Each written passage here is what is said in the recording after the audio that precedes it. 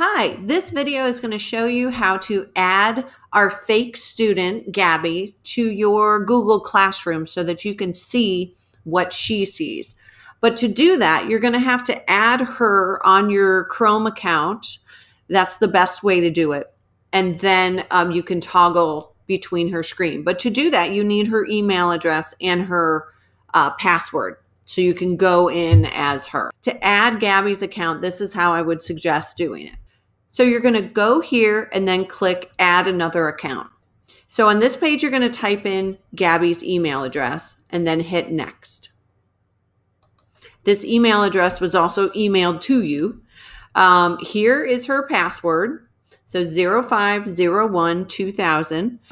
So 0501 and then next. So I can tell that I'm logged in as Gabby because I just hover over the OU, the Ohio University Bobcat, and it pops up. So I know that I'm her. You want to go into your classroom.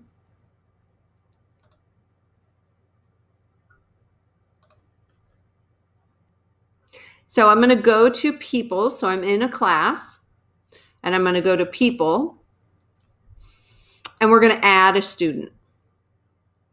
You can type in Gabby's email address, click on her, and then send an invite.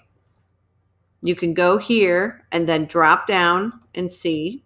So if you do the email invitation to your students when you populate your class, if you're not going to use the one that Dr. Bob put in there, you will need to add your students.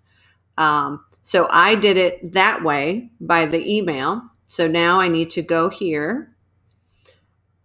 So I am Gabby and I'm going to join this class. So now you can go in as Gabby and access the classroom.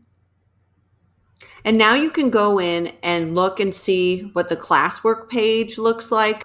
Also, you can show your students the to-do list, which is a nice thing to show students that it's just a nice summary of everything that they have to do. So I hope that this helps. And just, let Amy and I know if you need anything. Have a great night.